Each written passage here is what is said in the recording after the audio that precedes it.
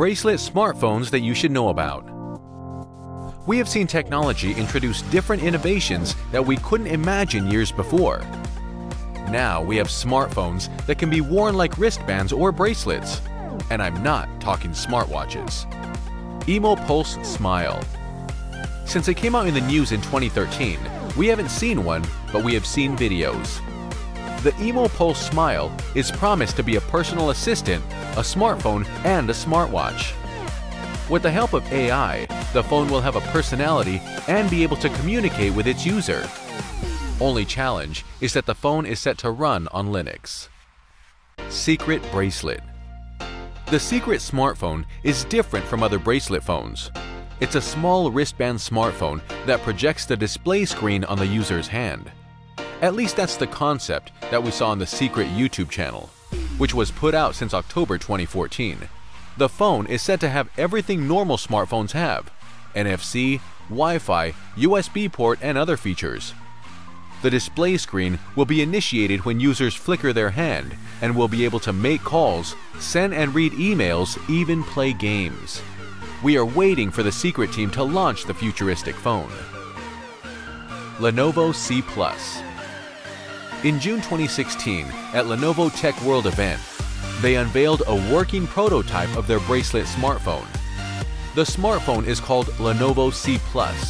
It works on Android OS, and it looks everything like a common Android smartphone, but also bendable. They are yet to put the phones out for sale, but hopefully they will this year. Kyocera Proteus. The Japanese company Kyocera has been working on making a bendable phone since 2009. That's a long time coming. They reached success in 2014 when they unveiled the prototype of Proteus at C-Tech, which is Japanese biggest tech event.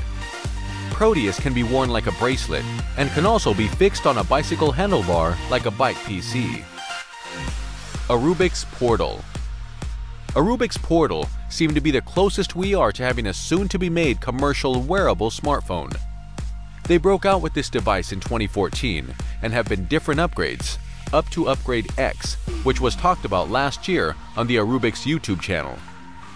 The Portal has all the features you would find on high-end smartphones, including shatterproof, water-resistant, and wireless charging. Moxi. Of all the bracelet smartphones we have seen and heard about, the Chinese company Moxi Group is the most impressive yet. Well, not for the features on the phone, but because they already have consumer-ready copies of the smartphone. In 2016, the startup promised to ship 100,000 copies of the smartphone to consumers. Only glitch is that the smartphone was in black and white display, and it's expensive. It cost 5,000 yen, $760. However, Moxi Group have promised to release a colored version this year, and we can't wait. I hope you enjoyed our video. Please like, leave a comment telling us which one you will buy, and subscribe to our channel.